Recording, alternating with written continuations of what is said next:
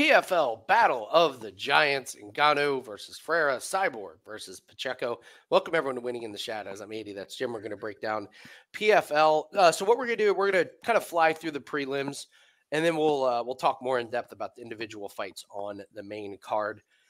This has been the dream PFL season, and it is all credit to Jim. 70.5% win rate on PFL of PFL plays for clients over at WagerTalk. And the one trip up was the Salt Lake City card. And even then we went 1 and 2. But it has been a fantastic ride in PFL. So we got 2 more events for 2024. So let's get right into it. While we're talking about this, if you guys could hit the like button, really helps the algorithm out. Appreciate you guys. And let's see, I'm looking around my office. We will do light. That's a code word, light, L-I-G-H-T. And I know people are going to do the L-I-T-E thing in the comments, and I love it. So if you don't have a hot take, we want to hear your best bet. We love the discussion of the best bet. But if you just want to help us out, leave a comment, type the word light. All right, let's just go through these prelims here real quick. Ismail and Bendad, I know nothing about this guy. Do you?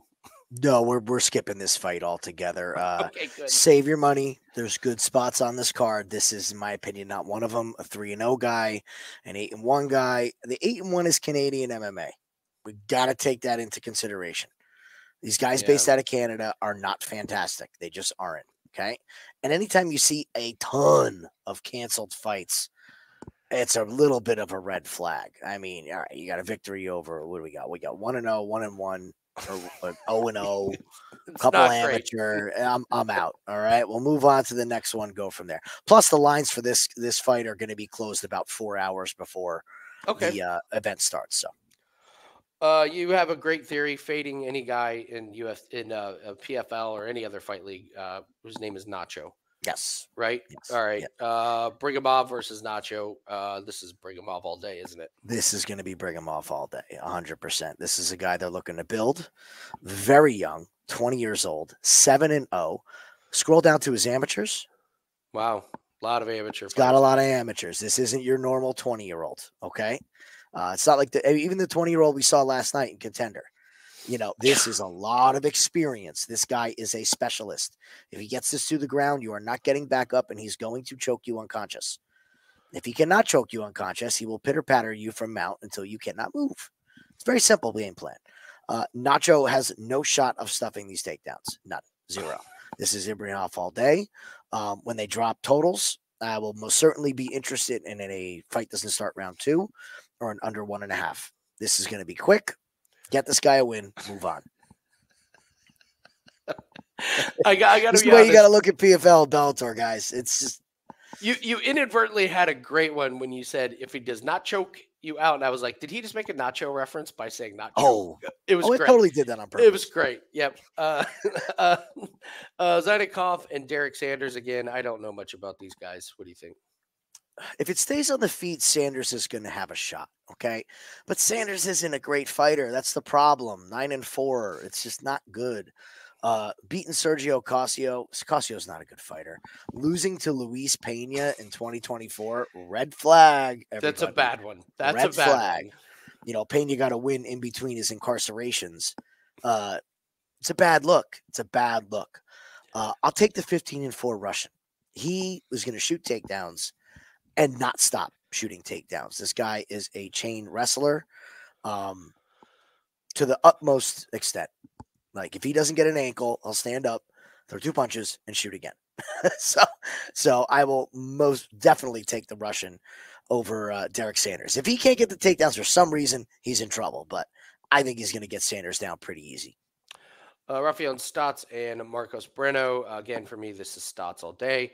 Breno's got a really, really nice record, but got choked out by Danny Sabatello. And you got to, lost to Taylor Lapalus. So it feels like when he takes a step up in competition, it ends up not going well. And Stotts, 20-2. Look at who he's losing to. Patchy Mix. And then you got to go a long ways where he loses to Marab. So to me, this is a no-brainer that Stotts needs to be part of your portfolio this week. Yes, most certainly. Had a great record with Stotts. Had him against Archuleta. Had him both times. against Sabatello, hit him live in that second Sabatello fight. You can't get finished by Danny Sabatello. You just can't. Now, Stotts is 35. At some point, the wheels are going to fall off. That knockout against Patchy Mix, that was just a beautiful knee. It was a beautiful, well-timed counter knee while Stotts was coming forward. So other than that, he's shown no bad chin whatsoever. Here's the other crazy thing. Stotts is usually the smaller guy. He's going to have a size advantage in this fight. Wow. So I like Stotts a lot, and the line's reflective in that at minus 675. I think it's up to now. It's getting a little steep now. Yeah, it's. I'm not saying I'll go lay the minus 675, but it probably needs to be in parlays or something. You need to figure out a way to make money on Stotts. Yeah, Breno, I just don't think is going to be able to combat the wrestling of Stotts, and Breno is training with Ferreira and Glover, but it's not his style. Like, he doesn't fight like Ferreira. Don't be fooled by that. He's not going to be all of a sudden some dominating striker. I think he ends up on his back early. All right, let's move to the main card. AJ McKee and Paul Hughes. You see this on Contender Series, and you also see it on PFL. Somebody was messing with the lines. We were recording this on Wednesday, and McKee was pretty decent sized favorite. Lines dropping on Hughes, and then bang, McKee's up to like minus 200 on FanDuel. So there was definitely some line manipulation by some sharp bettors, probably some syndicates who got some great value. Shout out if you caught that reference. I feel like Paul Hughes is the like sexy like pick, like the 12-1. The Irish. Oh yeah, didn't he like knock out that guy on the Bellator series? He's fighting Cage Warriors. AJ McKee, like I remember I used to like drafting Tiki Barber in fantasy football leagues because he was just so consistent and he wasn't like the sexy pick, but he would just like run for 90 yards and a touchdown every week. And I feel like that's what you just get with AJ McKee. Like, is anybody buying a pay-per-view just because AJ McKee is on it? No. Are we betting on AJ McKee constantly? Yes. So I know you like AJ McKee. You were so confident that he was going to beat Clay Collard, and it was easier than even you thought it was going to be. So how do you break this fight down? That's a blemish on my PFL record, is that I didn't throw that as a 5% play. I was so in on that fight, and I just never pulled the trigger on making it huge. It was so obvious. That fight against Sydney Outlaw, McKee had to come back. And that's the thing with this guy. He doesn't go anywhere. Like, you're never going to see him looking for the door. Even if his loss to Pitbull was frustrating, but he never gave up. There's no quit in this guy. He's been 5.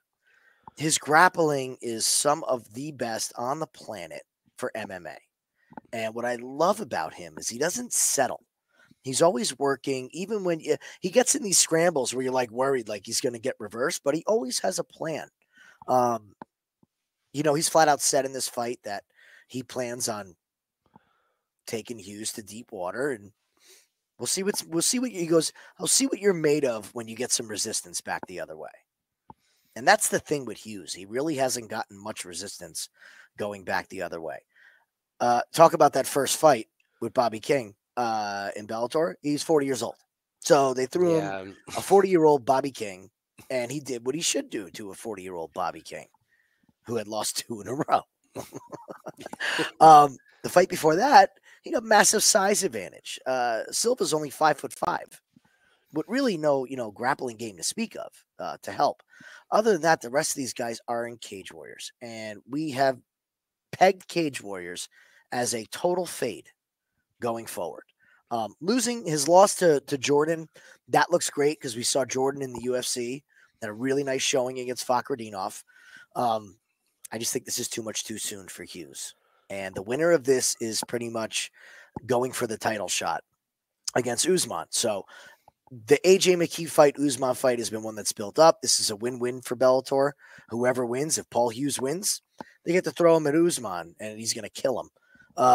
If they get AJ McKee, it's AJ McKee's shot to gain his belt back. So I like McKee in this spot. I think he wins this by unanimous decision. Next fight, Hussein versus Zafar. I'm not gonna try this guy's name. I know myself, know that I will mangle it. What's your what's your read on this fight? If you This have any isn't a strong super opinions. exciting fight. Hussein should win again. Just more of a blue chip prospect. German MMA, not a hotbed. And this is stuff it's nothing Yeah, against these areas when I say this, guys, but with Bellator and these companies that truly are global, because UFC's, they say they're a global company, but most of these fights are happening in the US. Let's be real. they've tried to bring in some Indian fighters, and it's a Yeah, rough watch. ain't going well. PFL has been everywhere. They've been all over the globe this year. They know these scenes. Germany's not big. It's not. There's not a lot of good fighters coming out of Germany. Take Hussein. Hussein probably gets, maybe gets a decision. Maybe could lock up the choke. I don't know, but I think Hussein on the money line is parlayable. Johnny Eblen and Fabian Edwards. Oh boy, the fade another Edwards. This this worked out really good against Johnny Eblen in 2023. Do we see anything similar in this fight? Yeah, that Johnny Eblen win over Fabian. That might have been one of my most successful PFL cards ever. We had Ferreira to knock out Bader on that one. Impa won for us on that one as well. That was in Abu Dhabi or Saudi Arabia, which is where they are now. So they're very interesting. They're rematching in the same place they fought. So both guys are going to be. Oh wait, no, I'm sorry, him versus Impa. So Fabian hasn't been there. I think this is more of the same. Fabian Edwards is not going to be able to keep Johnny off of him for 5 rounds. And one thing that we saw in that Impa fight with Johnny Eblen is, God, he just doesn't stop. He does not get tired. It doesn't matter the situation. Impa had him on roller skates. He was wobbly. And out of nowhere, all of a sudden, his cardio's fine, his chin's fine, and he's taking Impa down and slamming him. I just don't see the improvements from Fabian Edwards. He's the B-side of the Edwards brothers. He's not as good as his brother. And we just saw his brother get exposed by a wrestler. They're training together. What kind of big adjustments are they going to make? I think this is Johnny Eblen again. I think he gets the wrestling going even earlier than he did. He really didn't wrestle the first fight. It was more of a knockdown and then a club from there. But I think he gets the true wrestling going and just mauls Fabian on the ground. All right, we are going to take a look at the 2 big fights of the night. Just want to recap our plays, full transparency. We do this every week. Every Monday, we put out our recap videos on the Winning in the Shadows YouTube channel for 2024. 458 wins, 297 losses, plus 147.85 units for an 8.5% ROI. So doing really good. We'll always tell you when we're winning or we're losing. If you haven't joined the Discord channel, go ahead and do that. Great Discord channel, lots of knowledgeable people. It's not a lot of nonsense in there. It's not keyboard warriors screaming at each other. It's sharing good plays, good information. It's a group of people that take their bankroll serious, take it like a business. We can help show you how to take a small bankroll, build it up big. So if you're interested in that, join the Discord channel. And for this week, we have our 5% PFL UFC pack that is up. We have a 5% on this very PFL card, but we're going to put all of our PFL plays and our UFC plays in there as well. So one gigantic 5% pack. You can go to wt.buzz/AL for a shortcut, but make sure you lock that in. Really good betting opportunities on this card. All right, let's take a look here. Cris Cyborg and Larissa Pacheco. It's our co-main event. Feels like Cris Cyborg's been doing this for a long time. Who do you like in this one? Heard very strong opinions on this fight. Okay. So I watched the face-offs and the press conferences today. Cris Cyborg doesn't look like Cris Cyborg anymore. Okay. You could tell me it's a different person. She's had a lot of, I will say, work done. Why are you getting work done if you're still an MMA fighter? It's the old veneers thing. You get the fresh teeth and then you go and get punched in the face. Not really money well spent. Look, she's been in this game forever. This is one thing that Andy loves to fade when you start seeing those exhibition boxing fights show up. Love these. Later in the career, we got an exhibition boxing match. We got another boxing match. We got another boxing match, and that boxing match, she wins by knockout in round 1. Come on. What kind of fighter is this that she fought? Oh, she's 2-2. Oh, she's 37. Against Kelsey. Okay. Yeah, gets Woman's murdered by her. lost both of her amateur bouts, and now all of a sudden she's boxing Cyborg. How did that happen? Exactly. So my big question with this is, when was the last fight that Cris Cyborg fought somebody who could fight back? This was Ariel Wild's first fight. Yeah, Cris Cyborg. Come on, Cyborg. First fight. Are you serious? Why are you taking these fights? It's just about money with this woman. When was her last tough fight? Let's scroll down. The Cats Ngannou was a lamb to slaughter. She had no shot. Then what do we have more of? Boxing. Arlene Blencow, she could not finish, which is a travesty. I don't understand how you go the distance with her. She should have finished that fight. She got tired. She played the decision game. Sinead Kavanaugh, no. Can't fight back. Leslie Smith certainly can't fight back. She could have ended that whenever she wanted. She played with her for 4 rounds. She beats Blencow by submission. Again, can't fight back. How old was Julia Budd? Oh, wow. Was she 40-something when they fought? We're going back to Amanda Nunes, right? Isn't that what we're talking here? 2018. So now we have Pacheco, who she may have been fighting cans in PFL, but at least these girls are in their early 30s. They're beginning their careers. Look, she still beat Kayla Harrison. I don't care what anybody says. So I think that the smart play is on Pacheco in this. Cyborg is going to do what Cyborg is going to do. She's going to come across that cage. She's going to throw winging hooks. And if she does not knock out Pacheco, and Pacheco can get a takedown and wrestle a little bit or even counter strike, I think Pacheco is going to run away with this. I do not think this fight goes 5 rounds. Okay. All right. Yeah, I would lean Pacheco as well. I can't believe Cyborg is still doing that. I mean, to me, this is a really, really tough matchup for her. What is she, 39? I mean, it's a lot of wear and tear. It's a lot of energy, you know, and like you said, like boxing, like, what are you doing here? You're right. The Ngannou was that fight was a joke.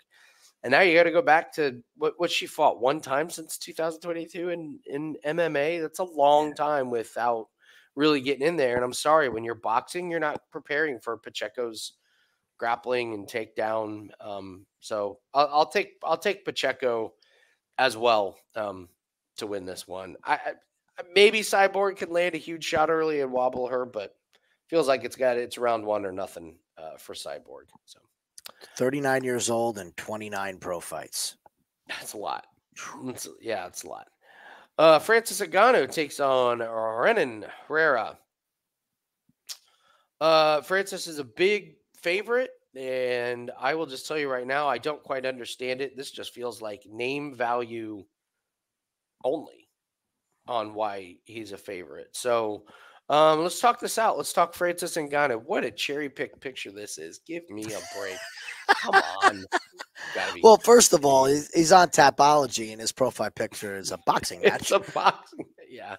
Well, let's go back and tell the story here of Francis Ngannou, because I don't think people really realize this guy was he knocks out Blades, Velasquez, Dos Santos, Rosenstrike, Miocic. Then becomes very obvious that he's not happy with the pay. He's very open about that.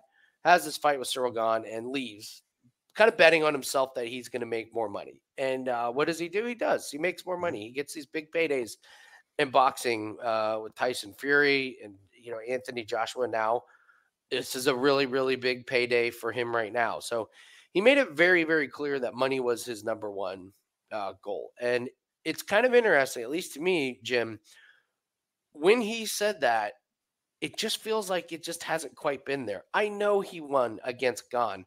That power just wasn't there, man. Mm-hmm. Like, he didn't, and I don't know, knocking out Miocic and Rosenstrike, this is a long time ago, man. This is 5 years ago. So against Gane, I think he loses that fight if Gane doesn't try to go for that stupid leg lock in round 5. This could easily be a loss to Gane. We saw, we didn't see power, but we did see sleeves around his knees in that fight. And then this thing about Fury, I mean, did Fury basically say I didn't train for this at all? Because he didn't. He doesn't have to say it. The whole that's world what knows. I mean. The whole world knows. He didn't even try, and Ngannou loses, split decision. Then he goes and fights Anthony Joshua, who did train for that one. And the last time that we saw Francis Ngannou, he was getting knocked absolutely out cold by a guy who's got the power. So I'm just looking here at Francis Ngannou, and I'm just thinking, I think people are going back to, the Junior Dos Santos, Cain Velasquez, Curtis Blades fights and not really realizing this guy hasn't shown us much. His last MMA fight was 2022, but realistically, his last time we really saw like huge, real knockout power was March of 2021. And I'll let you talk about interviews with him. This just doesn't sound like a guy who's, is he really all in on being in the gym every single day like he was, back here in 2017, 18, 19? What are you hearing from Francis? Well, you can be in the gym every day. You can.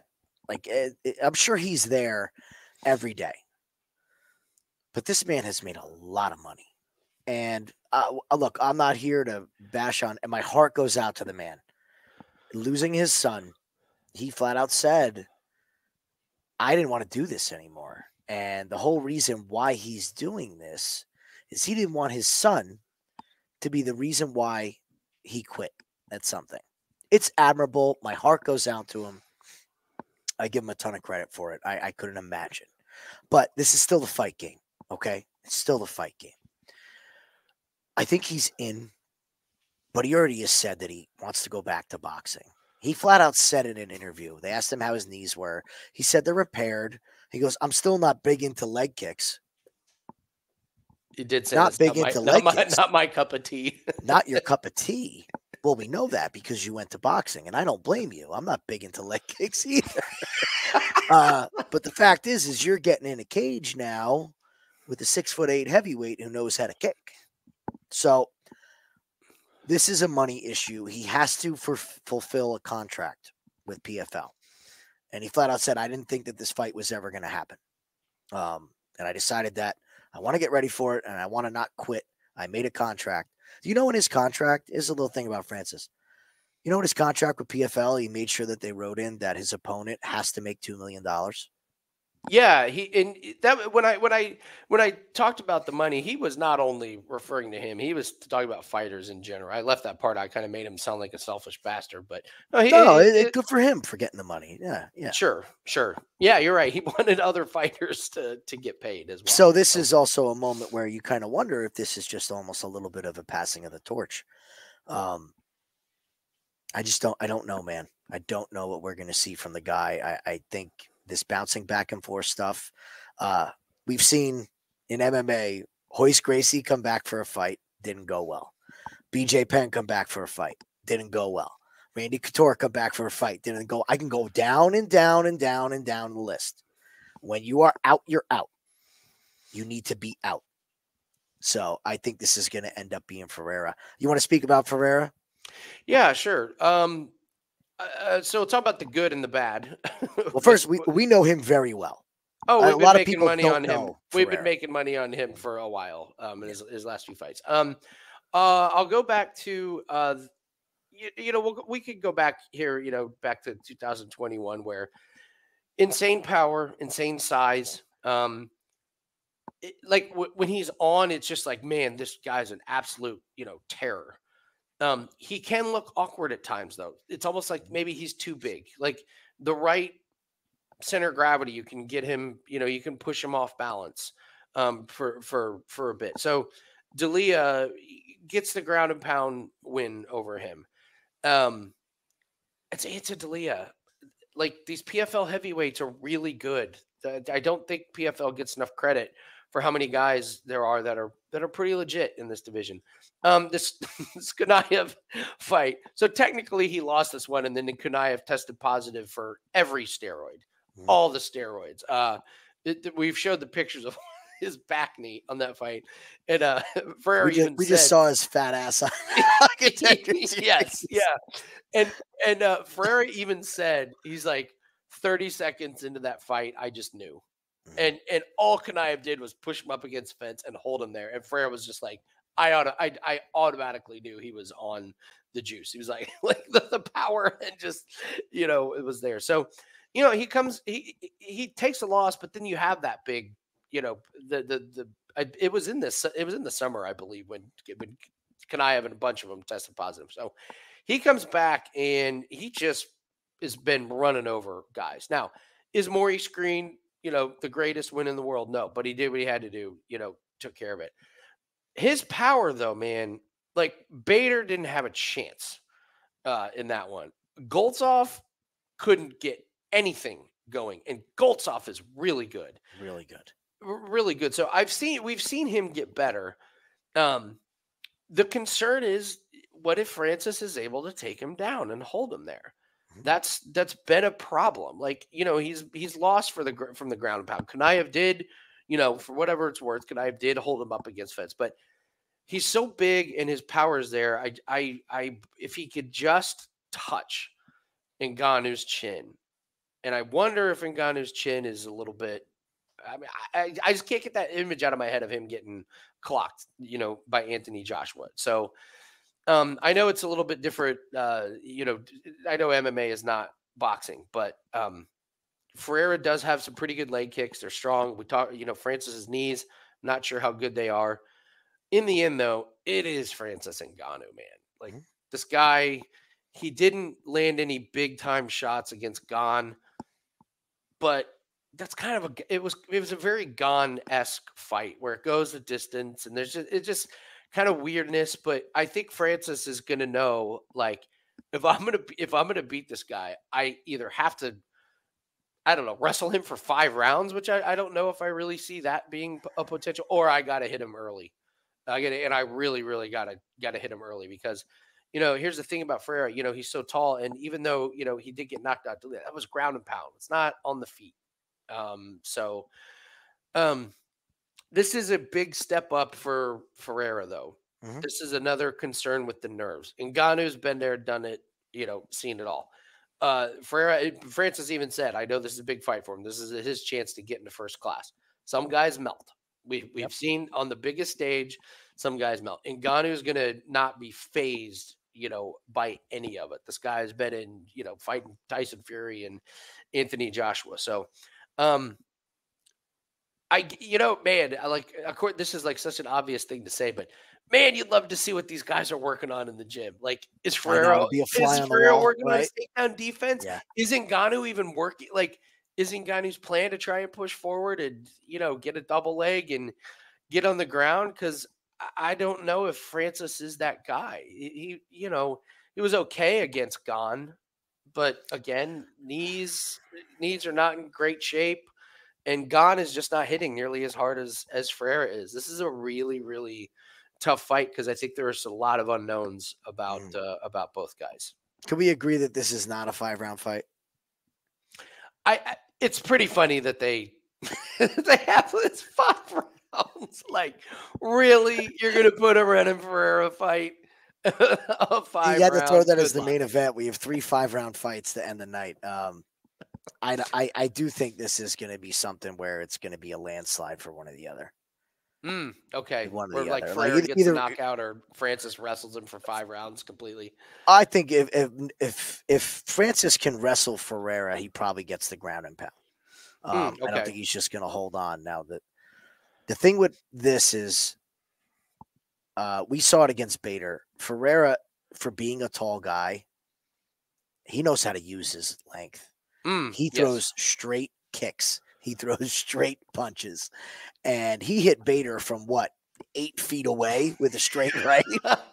It was literally like Ryan Bader was shocked that the punch could hit him. And with Ngannou coming out of boxing, I just wonder if while he's marching forward, he's just a sitting duck for the length of Ferreira. If Ngannou catches him, he's going to catch him. And that's going to be it. So I think this is a pretty safe, fight doesn't start round 3. We'll see what that comes out at. I think somebody gets served here. All right. All right. It should be a good one. I disagree with the line. I think if you're paying that price on Ngannou, it's really mainly for the name value, alone. I'm not really sure what you've seen from Francis in the last few years to make him, warrant this big of a favorite. So, but very, very excited for that one. So, all right, that's going to do it for it, guys. Thanks so much for watching. Don't forget to hit the like button and subscribe to the YouTube channel. Leave a comment if you don't have a hot take. If you don't want to post your best bet, just type the code word of the day. It's light. Thanks, Jim. Looking forward to another successful week in PFL. We got our 5% best bet in the PFL that is up right now. It's going to come with all of our PFL plays and our UFC plays. That can be found over at WagerTalk.com. You can use the shortcut WT.buzz/AL. Good luck on your place, and we'll see everyone later. See you guys later.